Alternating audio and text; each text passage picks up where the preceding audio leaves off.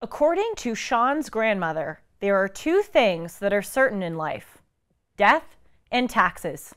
Well, today we are going to be talking about the first of those things because I read a fascinating book on the subject. We're going to be discussing the practicalities of cremation versus burying, how the Civil War transformed the death industrial complex, and also some of the coolest cemeteries in the United States.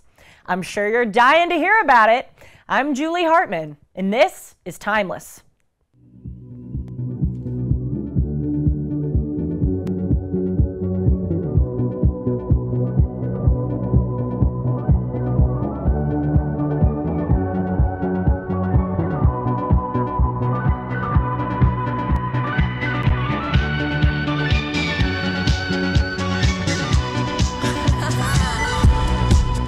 Hey friends, welcome to Timeless, the show where I talk about timeless, eternal subjects.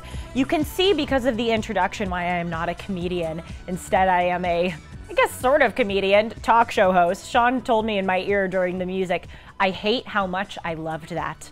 Well, thank you, Sean, and thank you to your grandmother for that nugget of information. It really is true. The two things in certain in life are death and taxes. You know, I know I've been joshing around with you for the first few moments of this show, but in all seriousness, death is something that I think that all of us should contemplate more often. Especially at my age, I'm 23 years old. We sort of have the idea that we're going to live forever. And that's not necessarily a knock on young people. I think everyone, when they're young, doesn't think about their deaths, and that's a healthy thing. You don't want to obsess about it unnecessarily or too much.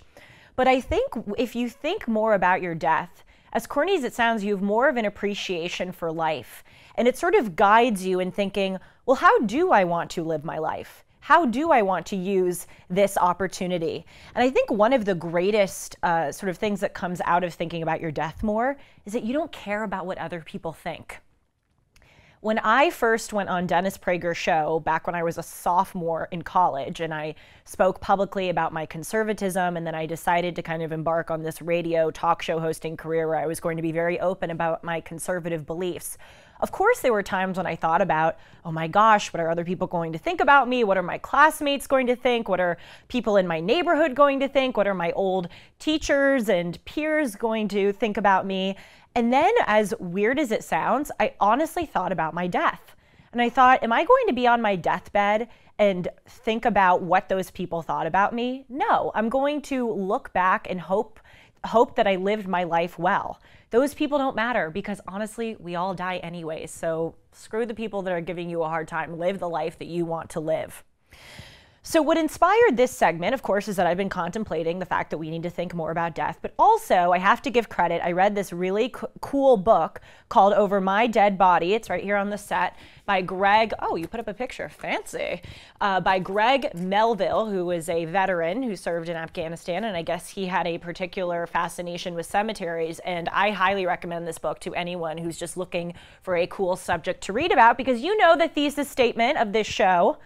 I should say, part of the thesis statement is that there are timeless, eternal values that we all should aspire to embrace. But also, life is cool. The fact that life is cool is also a timeless, eternal thing. So if you just want to read about a cool subject in life, which I'm going to be talking about today, make sure to read this book. If you put all of America's cemeteries together, they would be the larger acreage than the state of Delaware. That's how many cemeteries we have. Central Park, Madison Square Park, Chicago's Lincoln Park, most of the parks in and around your neighborhood, whether or not they're big and famous, are actually more likely than not built on top of cemeteries or resting places. Also, the death industrial complex in the United States has an annual sales revenue of $20 billion. As comparison, the sneaker industrial complex, or the amount of annual sales that the sneaker industry has in the US, is $16 billion. So whether we want to think about it or not, death is all around us, and it is a big part of American society. One of the things that Greg Melville said in the introduction of this book is that gravestones provide the first and last pages of your story, the story of your life. And that is certainly true, but of course it leaves so much out about an individual. But cemeteries, on the other hand, can tell you so much about the history of your country and, of course, the history of the site itself. For instance, in the American West, in various towns in California, Nevada, Arizona, etc., it is not uncommon to stumble across sort of scattered cemeteries that have primarily Chinese people as the deceased in that cemetery. And this dates back to our history in the United States at the end of the 19th century, when many people from China came over to the west coast of the United States during the gold rush of the 1850s to seek economic opportunities. And for that second half of the 19th century, Chinese Americans were instrumental in building the transcontinental railroad that connected the east side of our nation to the west side. Before the Transcontinental Railroad, it took 6 months to traverse across the United States. The railroad changed that to 4 days. That's one example of how cemeteries can reveal a lot about history. Another example is that a lot of antebellum cemeteries in the South are segregated according to race. A third example pertains to cemeteries that aren't even in the United States. The U.S. government has commissioned and indeed bought land in places outside of our national territory in order to bury soldiers who fought in overseas wars. One of the greatest examples of that is our actual national cemetery that is in France, near the beach in Normandy where the World War II fighters landed. And interestingly, that particular cemetery became sort of a cultural flashpoint during the Cold War. The U.S. government made sure that each of the gravestones in that cemetery were of Christian crosses. And that was a way to sort of assert Western civilizational imagery in that land, because during the time of the early Cold War, France's Communist Party actually exercised a lot of influence. So it was sort of a battleground between Western/American and Eastern/Soviet ideas. So it just shows you how cemeteries can be politicized, and they can also reveal so much about history. Speaking of history, the Civil War transformed death in America. The practices of funerals and also the practices of how to take care of bodies. During the Civil War, 620,000 Americans, both on the side of the Union and the side of the Confederacy, died. That was 2% of the U.S. population, which is just astounding. That's 10 times as many deaths as during the entirety of the Vietnam War. And so there were many American soldiers who were dying on the battlefield. I mean, these individual battles had thousands of Americans in a single battle die, and they just didn't have the time or the resources to gather up the bodies and be able to transport them back to their families. So there was this big problem in the United States where these bodies would either be left on the battlefield or they would be deposited in mass grave sites. So the Lincoln administration and other members of the U.S. government had to contemplate how to fix this. So what they did is they started the practice of buying land for national cemeteries. The most famous of which is the Gettysburg National Cemetery. I guess the most famous nowadays is Arlington, but back then it was the Gettysburg National Cemetery in Pennsylvania, and that is the site where President Lincoln gave the Gettysburg Address in 1863. Now, the practice of funerals prior to the Civil War is very important here in understanding how Lincoln transformed the practice. Prior to the Civil War, funeral practices were done in a very localized, familial way. What happened was there were certain rites that had to be, religious rites that had to be performed over a body once that individual died, and it was very customary to have the body be displayed in what was called a death room at the family's home, in their living room, what we now call a living room, but back then was called a death room. And by the way, the reason why we call it a living room now is because it is no longer a death room with the advent of so many cemeteries. So what happened was they would do the rites over the body, they would put the body in the death room in the family's home so family and friends could come and pay respects to the body, and then the family would transport, oftentimes literally physically carry, the coffin to a nearby church that they belonged to in order to bury the body. And there was this idea of having a good death in America that was very, again, familialized and localized. And with the Civil War and with the Lincoln administration's advent of national cemeteries, this changed because, again, it had to change. Over 500,000 people died in the war and they needed to do something with those bodies. So what Greg Melville argues is that the advent of national cemeteries sort of divorced us from this family ritual of dealing with death. And this sort of opened the floodgates of what Melville calls the funeral industrial complex in the United States. We know the Gettysburg Address that Lincoln gave at the Gettysburg National Cemetery as advocating for the end of slavery. However, there is also a really important line in it in which Lincoln says, we cannot we cannot hallow this ground. The brave men living and dead who struggled here have hallowed it far above our power to add or detract. That sentence, or I suppose those two sentences, gave the idea that you didn't have to do the family rituals in order for that individual to have a proper death. The sacrifice of the individual, the way that the individual lived his or her life is enough. There doesn't need to be all of this, again, family or proper mourning, traditional guidelines surrounding one's death. So that's the first way that the Civil War sort of transformed death. Another way is actually the process of embalming came about during the Civil War. For those who are unaware, embalming is where funeral directors or morticians put embalming fluid, which are a bunch of chemicals, into a body in order to preserve that body so that family members can look at it during a wake. Otherwise, the body starts to rapidly decompensate. Also, sorry for TMI, but it's just true, the body starts to smell within about a day of the individual dying. And there's another thing that embalming prevents, and that is called rigor mortis. Rigor mortis is this phenomenon where in about 2 to 3 hours of one's death, their body sort of becomes locked in the position that they died in. Their bones, again, sort of become locked or rigid. And so they will sort of permanently be in that position that they died in. But embalming fluid allows for that not to happen so that the body can lie flat and be able to be looked at. What was that, Sean? He said something in my ear? Bones are always rigid. The muscles stiffen. Thank you. This is, again, you know why I'm not a comedian and you know why I'm not a biologist. So embalming came about, again, during the Civil War. I just explained what embalming is. And it happened because of a particular death of a Union fighter. His name was Colonel Elmer Ellsworth.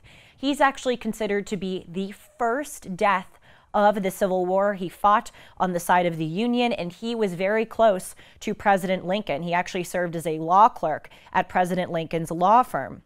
And there's this whole sort of mythological tale around him, which we don't know if it's true or not, but apparently he climbed a building to take down a Confederate flag in Washington, D.C., because from the White House, they could see the Confederate flag flying on that building. And as he was taking down the flag, he was shot and killed. But he was considered to be the first death in the Civil War.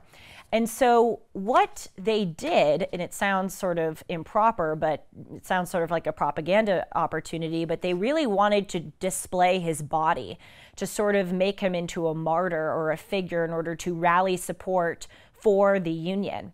And so what happened was, after he died, there was this obscure man named Thomas Holmes who was experimenting with embalming. And President Lincoln hired him to experiment with embalming on this Colonel Elmer Ellsworth, the first guy who died in the Civil War, in order to see if they might be able to preserve his body so that he could do a East Coast mourning tour and everyday Americans could view his body and again be reminded of the Civil War that they were founding.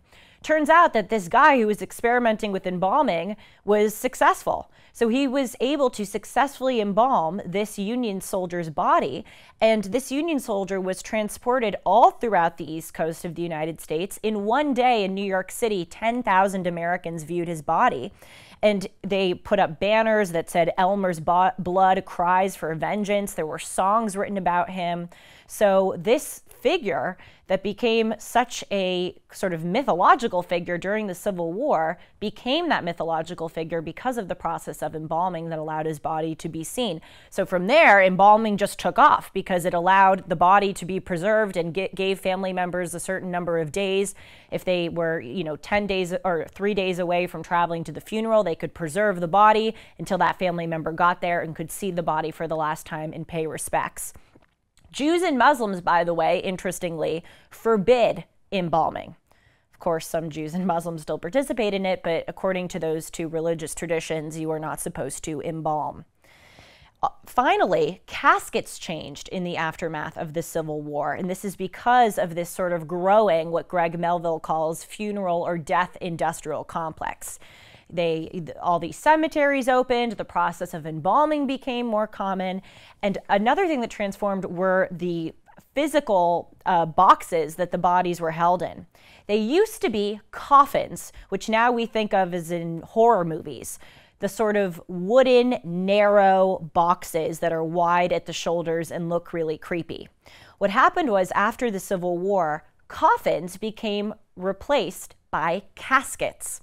Caskets are much more pleasant to look at. They look like more of a sort of pleasant place for the body to lie in. They're lined with silk or velvet. They have a hinged lid. And caskets were actually modeled after jewelry boxes to resemble jewelry boxes and make it seem like the person who was being held in it had a more comfortable death than just in a wooden coffin. Moving on, let's talk a little bit about cremation versus burying. There's a fascinating practical and sort of religious history surrounding these practices. So why are people buried? Why have people traditionally in the United States been buried? Well, it allows you to have a tie to the person, a place to go and visit. You know that their body is there, and it sort of allows you to go and pay respects to a specific site where that person is resting. Also, on the flip side, having someone be buried as opposed to cremated allows for a bit of separation between you and the dead. This is not said with any judgment about people who cremate or who hold a loved one's ashes in their home, but some may argue that it is difficult to sort of move on from the death or move on with your life if that person's urn is there right in front of you every single day in your living room. Having someone be buried away from you gives you a place to visit them and pay respect to them, but also allows you to continue with your life without the daily reminder that they are gone. But of course, burying really came about due to religious reasons. According to the Judeo-Christian tradition, a body is seen as a sacred vessel belonging to God, and it should be placed in the ground so that when the Messiah comes, for the Jews the first time, for Christians the second time, then bodies too can be resurrected in the ground to join the Messiah. During the Roman Empire, you may remember that the Roman Empire was responsible for killing Jesus, and then about 300 years after Jesus' death, the Romans converted to Christianity. The Roman Empire started off cremating people, and then when they converted to Christianity, they banned cremation and indeed passed a law that said anyone who performed cremation would be put to death because it is viewed as a rejection of Christ or a rejection of God. This is not true in other countries. Actually, the West is sort of unique in its burial practices. In the East, it's the very inverse. It is very, very common to cremate people. It's actually seen as more ritually pure. For instance, in India, there are many Hindu funeral pyre burnings where a body is cremated. Additionally, in Japan, cremation is the norm. 99.8% of all bodies, dead bodies in Japan, are cremated, which is pretty stunning. But issues with burying in the West arose during the modern period. actually in large part because of disease. There were various plagues that afflicted Europe during the 19th century. And what happened was in Germany in the 1860s and in France in the 1870s, there were a lot of cases of people having typhoid fever. And the highest, or the population that had the most of these cases were the ones that lived near cemeteries and drank water from wells that were located near cemeteries. So that is sort of how the West started to transition away from burials and towards cremation, really for the sake of eliminating disease. Also, of course, there is the practical space issue. You can't fit bodies, there's only a finite amount of space that you can fit full bodies in a casket, whereas if you cremate someone and bury them, it's a fraction of the size of the space. Arlington National Cemetery, which is in Virginia, I'm going to talk about it in just a moment, has 85,000 spots left for coffins or caskets in its land. That seems like a lot to us, but it's not. Over the past 60 years, 22 million Americans have served for this country. And so it's sort of, Arlington is in this weird situation where they are considering having to discriminate against certain service people in order to be able to figure out who should be buried there. They're considering whether or not just to have people buried there who got Purple Hearts or who died in a certain battle, which sort of unravels the whole very idea that service people are equal, and equal, of course, in death. So, and also another fascinating fact, San Francisco in the early 1900s said that they just did not have any more space to bury bodies. Also, they wanted to clear out some of the space that cemeteries were taking up in order to allow developers to come in and build shopping malls and buildings. So in the early 1900s, they ordered the removal of thousands of graves. Literally, they hired people and paid people to dig up bodies and transport them to a nearby suburb. So now in the United States, cremation, it used to be only the minority of dead bodies that were cremated. Now it is the norm, a lot in large part due to these reasons. In 1960, 3% of all dead American bodies were cremated. As of 2020, that number is 56%. And it is estimated by 2030 it will be 75%. And even religious organizations or authorities have sort of acknowledged that there are these practical issues and have transitioned away from the orthodoxy of only allowing burials. In 1963, the Vatican lifted the 1,000-year-old cremation ban. They said as long as there was a full body in a church, in a casket, in a Catholic funeral, you could cremate the body after. Then in the 1990s, they revised that to say that cremation could take place before a funeral. And then in 2016, they clarified by saying that cremated remains had to be buried in a cemetery. They couldn't be on display in a home, or they couldn't be scattered at a various site. But now, the practice of cremation, though practically sort of more advantageous, also financially more advantageous, because when you bury a body, you have to buy the casket, you have to buy the plot of land, you have to buy the gravestone. It's very costly. Cremation is not as costly. But now cremation is coming under attack, mainly by the political left for environmental reasons. One cremation emits 550 pounds of carbon dioxide. That is the equivalent of driving a gas-powered vehicle 700 miles. In India, where I said there's the practice of Hindu funeral pyre cremations, they have to cut down between 50 and 60 million trees annually in order to do that job. So there's a real, just when you think you've solved one practical problem, another practical problem arises. And it's just really interesting to contemplate for people who are running a society, how to best do it. Because on the one hand, you have these practical concerns, disease, space of burying bodies, environmental concerns of cremation, but you also have to balance those with cultural concerns. Because the way that you treat a dead body says a lot about how you treat the living.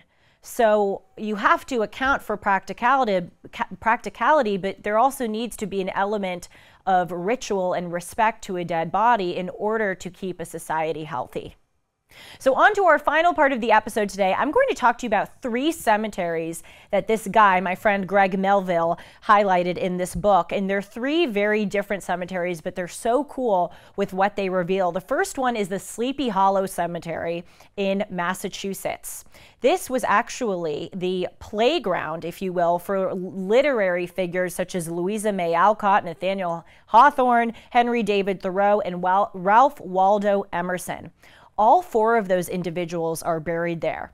And they came together at the end of the 19th century and actually established this place where which was a park where they wrote a lot of their books/essays. They came together and decided to make it a cemetery so that A, they could be buried there, and B, to preserve the land. During that time, Concord, Massachusetts, which is where the cemetery is located, was becoming heavily gentrified, heavily industrialized. And so these literary titans put their heads together and they said, how do we preserve this? We make it a cemetery so that people can't touch it.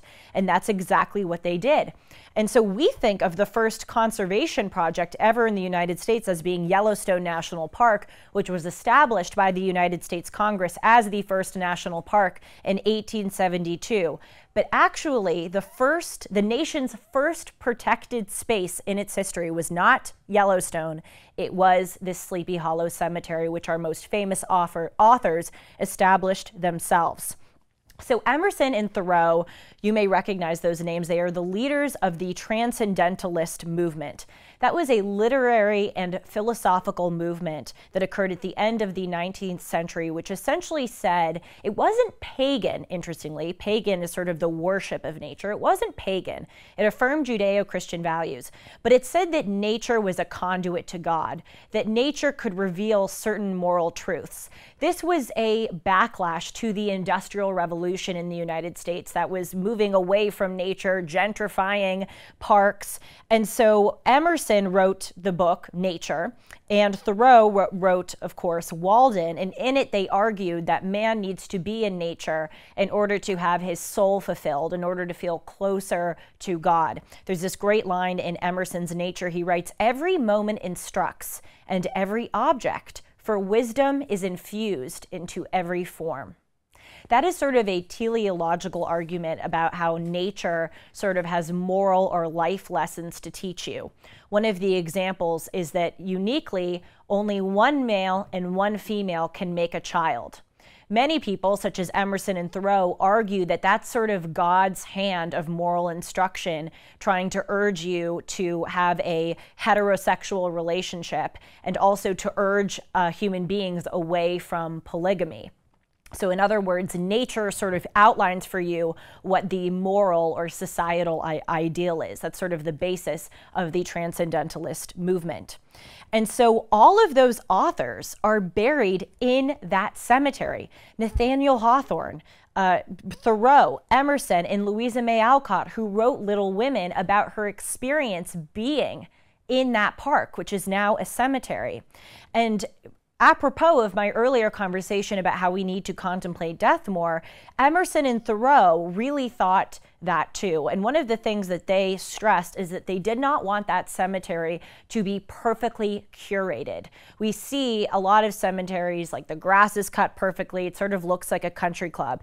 Emerson and Thoreau said, we want the nature of the cemetery to be sort of overcrowding, like the roots of the trees are coming up against the tombstones and the grass is uneven, because they wanted to remind people that cemeteries are sort of the ultimate encapsulation of the human form, that humans rejoin their bodies with nature, and then this cycle kind of continues.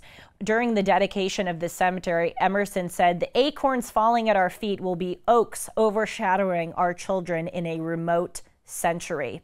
By the way, some of you have been asking what this book is behind me. Can they see it? Oh good, they can see it.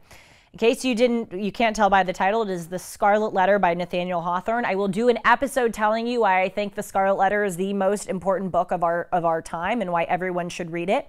But Nathaniel Hawthorne, who was one of the people buried in this cemetery, got his inspiration for a very famous scene between Hester Prynne and Arthur Dimmesdale that is in this book. He got that inspiration from being in this park, which was converted into a cemetery, which is where he is buried.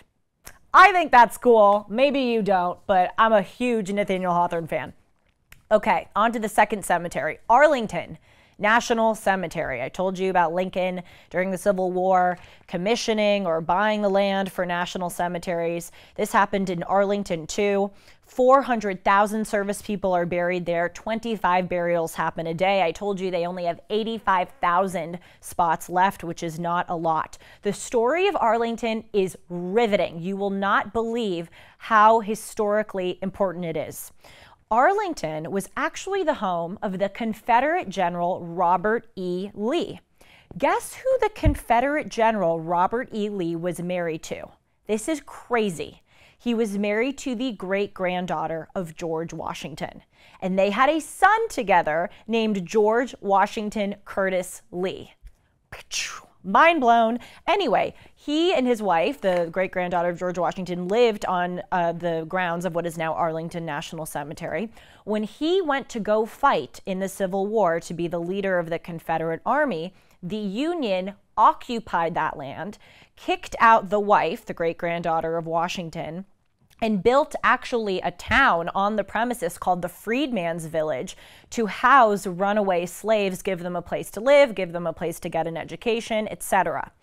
And then they started burying bodies on the premises. A, because there was a need to. As I said, there were so many bodies, they didn't know what to do with them. They had to give them a proper burial, so they started burying them on the Arlington grounds because there was space. And B, because they wanted to ensure that the Lees could never live there again. So if, God forbid, Robert E. Lee came back and wanted to live in that place, they would say, sorry, it's now a cemetery. You can't live in your house. But now it is the National Cemetery of the United States. They built this really amazing memorial amphitheater where presidents, as you can see in this picture, give remarks. And this was designed to mimic sort of the architecture of Greek and Roman times, asserting the importance of Western civilization in this place where people are buried for fighting wars on behalf of Western civilization. The imagery is very important. Now, our former president, JFK, I believe he is the only, or maybe there's another president that's buried there. I think he is one of the only presidents that is buried at Arlington. His brother, RFK, is also buried there. His other brother, Ted Kennedy, is buried there, and his wife, Jackie O, is buried next to him. And during the 1960s, after JFK's assassination in 1963, the Kennedy family gave a lot of money and really pushed to have JFK be buried there. And they created this imagery of the eternal flame, which is a flame that is right next to JFK's grave, which is always supposed to be lit. You see here in this photo. And they really wanted to tie it to the other memorials of other presidents in Washington, D.C. So the eternal flame is on the same line as the Lincoln Memorial, the Washington Monument, and then the third thing on the same line is the eternal flame. President William Howard Taft is also buried at Arlington. Yes, I knew there was one other. Final cemetery. Again, these three are representing very different things. The first one, Sleepy Hollow, was this sort of playground for the literary figures. Arlington National Cemetery has this fascinating history of the intersection of historical figures and is our site for burying veterans. This third one sort of speaks more to the corporate takeover of funerals, the funeral industrial complex, as Greg Melville calls it. This is Forest Lawn Cemetery in Glendale, which I drive by every single day on the way to work. And I swear to God, I thought it was a country club, and that is the entire point, because the hills are so beautifully manicured, the trees look a little creepily utopian, and again, that's the whole design. Forest Lawn has 350,000 people buried there, and it is the site for celebs.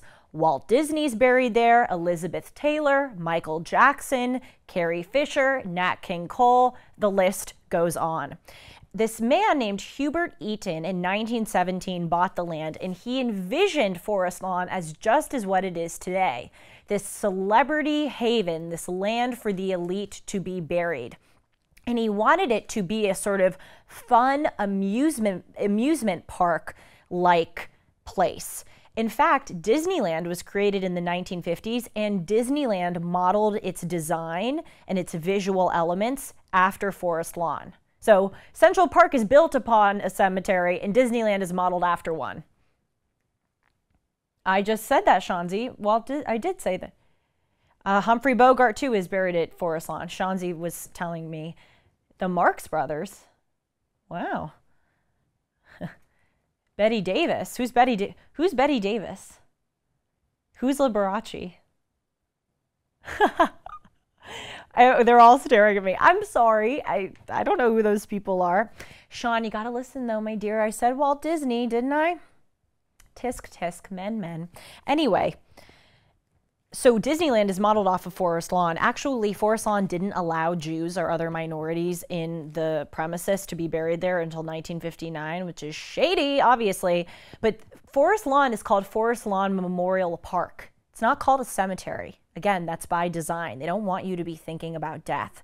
Ronald Reagan was married at Forest Lawn, not to Nancy, but to his first wife, because there are chapels on the Forest Lawn premises that allow you to get married there. Again, fits the whole fun amusement park playground vibe. Also, the founder, Hubert Eaton of Forest Lawn, wanted to make it sort of a haven of Christianity and Western civilization.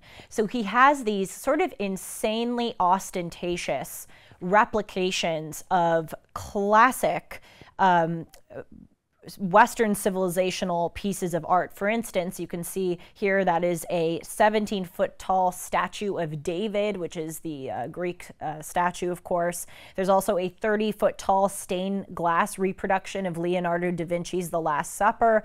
There's a 13-foot tall statue of George Washington, a 200-foot long portrayal of the crucifixion of Jesus Christ. It's actually the world's largest religious painting in the world, at Forest Lawn, and a 3-story tall copy of the Declaration of Independence.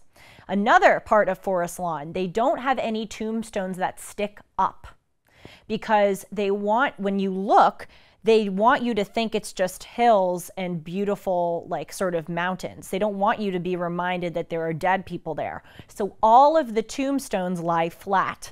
Additionally, you would think that they would want to advertise that a lot of celebrities are buried there. But if you go to Forest Lawn, there's a heavy security apparatus, and they actually try to not give you any information about where Walt Disney is buried. They want you to kind of figure it out yourself because it adds to the allure of the place. Finally, there is a gift shop on the premises, and the whole enterprise is so successful that the CEO of Forest Lawn, which is a cemetery, gets paid a $1.5 million salary. Maybe we should all go work at Forest Lawn. I hope that you enjoyed this episode. It shows you so much about the practical, symbolic, religious, and financial elements of death. But those are all, indeed, elements of life. I'll see you soon, my friends. And just a reminder to hit the subscribe button if you want to learn about more cool, fun topics, because life is cool. See you soon. Take care.